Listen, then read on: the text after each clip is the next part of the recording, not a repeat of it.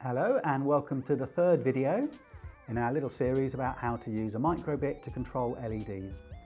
So this is the final introductory session, and what I'm going to show you is how to use some of the sensors and buttons inside the microbit to be interactive with your LED strip, so to allow people to change the colours and so on by pressing buttons or move the microbit.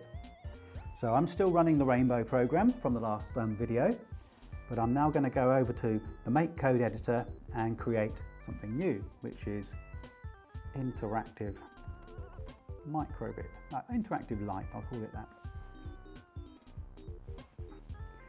So as before, we get our little desktop here where we have the microbit simulator, we have all the commands in the middle, and we have our program. The start and forever bits are over on the side there. And as before, we need to add the microbit NeoPixel extension. So I've gone down to the bottom of my menu and I choose NeoPixel, and this gives me the really easy to use commands to control the strip. So here we go, and I have to also, the first thing I have to do is choose the command set, and I'm going to say that the NeoPixels are on pin 2 and there are 10 of them. Now of course I'm still running a previous program on the microbit. As I mentioned in the first video, I could, if I wanted to, in fact I might do it now, I could unplug the microbit from the computer and I could plug this battery pack in. So you just have to get the right way round. And now when I switch on the battery, I have the microbit and the LEDs all standalone. So you don't need to have the computer plugged in. However, I can't program it now because the program goes from the computer down the USB cable into the microbit. So I'm going to unplug my battery pack and put my LED, put my USB cable in, right way round. There we go. And it will start running the program again, but also I'll be ready to send a program to it. Now I should just check that I'm connected. Yes, it's automatically connected my microbit. Sometimes it will disconnect and you'll have to reconnect. I also mentioned about downloading your program as a file, so if I click on that, it will download a program called microbit interactive lights.hex, and you will drag and drop that program onto your microbit. So I could nip over to here, let's have a look on my desktop, and there's the microbit on my desktop waiting for me to drag and drop the program onto it. That's another way of programming it. Okay, so I've added the strip command, and I'm now going to tell the NeoPixel strip to switch everything off. When you have a program already on here, already running, that program, the LEDs will stay in that state until you tell it otherwise. So I'm actually going to say, go black. Black means switching off. Somebody did ask me, how can you display the colour black on a strip here? And I said, well, you can't. All you can do is not display colour. So let's have a look. So if I send black down to the strip, all the LEDs now go off. So we've got a fresh clear strip to work with. So what I'm going to do first of all is I'm going to use the switches built into the microbit to change the colours when you press them. So if I go to the input commands, I have this little function here, or this little bit of code, which allows me to do something when button A is pressed. And the thing I'm going to do, quite simple, I'm going to display the colour red. And then I'm going to grab one of those again, do something when button B is pressed. I should point out that you hopefully will have noticed on the front of your microbit that the buttons are labelled A and B, so it's referring to these two buttons here. And I'm going to display the colour green. Now I'm also going to display a heart at the beginning so that I know the microbit's running. Otherwise there'll be nothing on the screen. Now again, you can even simulate this by going to the virtual microbit and pressing the button. There's the red, there's the green, there's the red. But let's send the program down to our microbit so that we can run it for real. So nothing displayed until I press the button, that's the green one, and the other button, that's the red one. So we have a very basic interactive light program here where we can make it change colour. Now the microbit has lots of sensors. The switches are really sensors. They just sense when you press something. Another fun one to use is the shake. So what I'm going to do here is I'm going to display a rainbow when you shake the microbit. And there's my display rainbow. And I'm going to send that program down. Now by shake, I literally mean, wait for it to finish, there we go, shaking the microbit, there we go. If I shake the microbit, there's a rainbow. If I press the buttons, I get different colours. So you've got really the basis now, I'm going to shake it again and display the rainbow. The basis now of a simple interactive program. So let's have a look at what else the microbit can do. So most of this stuff is under inputs. Now you can connect switches to the different pins.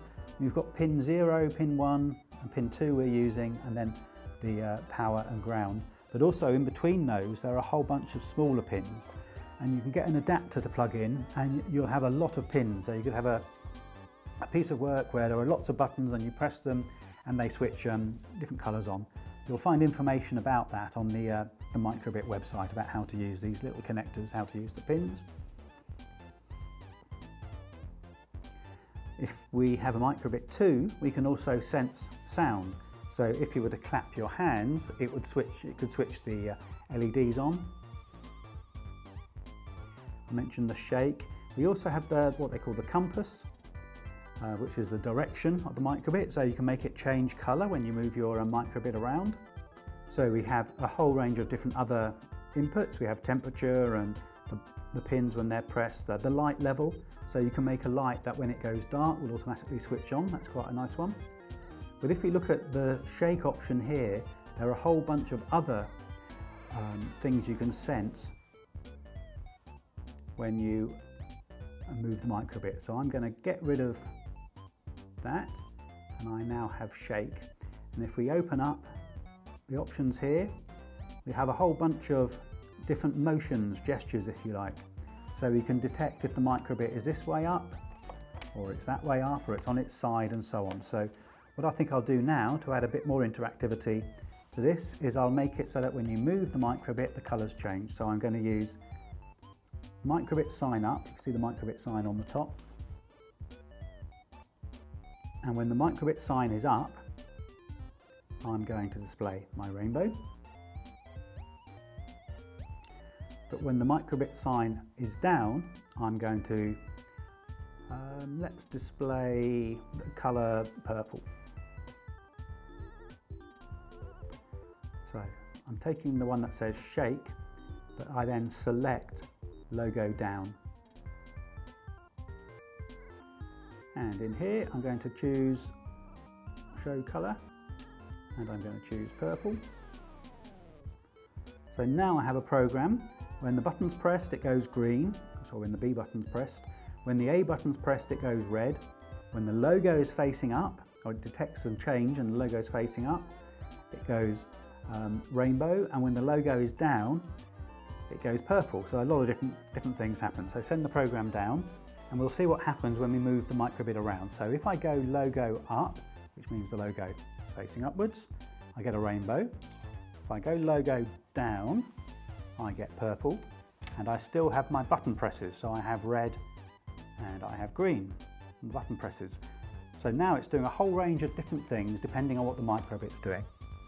Now, I had some students recently who made a great little project where they put the microbit inside a cube, like a giant dice, and when you moved the microbit onto different sides, it lit up in different colours. So you could roll it and it would go red, green, blue, purple, and then wherever it stopped was the colour that was selected. So really creative little project there for the microbit, using the sensors to light up the strip and light up the cube that they'd made. Now if you go through what else the microbit can do, and there are lots of things it can do, hopefully you'll see how you could build lights into your project quite easily. I've mentioned sound. We're not going to go through sound today, but the music commands, when you have a speaker attached or a microbit 2, will let you do sounds as well as light. The LED screen, you can animate and do patterns like you saw in the demo. The radio is not a radio for you to listen to, It's a way in which microbits can talk to each other. So you can have it that you press a button on your microbit and it lights up somebody else's microbit. It's quite good fun. And then there are lots of other ways in which you'll write more complicated programs. And of course, just to remind ourselves, the NeoPixel modules were the ones that we used to light up the strip using the microbit. And I've shown you how to display colours, but you can display like a little bar chart of numbers. You can display hue, saturation and luminosity colours. That's a different way of describing a colour. And you can rotate the pixels, and there are some more commands here as well. You can set an individual pixel, so you can have one that's set red and another one that's set blue and so on. And a few others as well that you can have a look through. And there's even a red, green, blue option, so you can set the colours to any red, green, blue value that you like. So hopefully what you've seen over the 3 videos is first of all how you can use the microbit with your computer. The kits that we've been distributing as part of Light Up Leicester have been donated by the Microbit Education Foundation, but they are also available in many electronics stores and online. Sites like Amazon and Pimeroni sell them. We have the kit of the USB cable and the battery pack, and then we're also distributing these light strips. Light strips are also available online. These are slightly special ones in that we've had the micro are also available online. These are slightly special ones in that we've also had the crocodile clips added to the LED strips, but you should be able to find them yourself online if you haven't got one of our provided kits.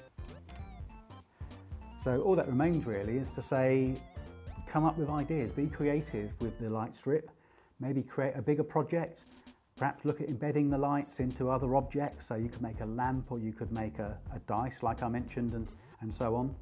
And if you're in Leicester during a light festival, come along and see what other people have been doing. We're going to be exhibiting work that's been produced during the festival, and we hope that you have fun being creative with light.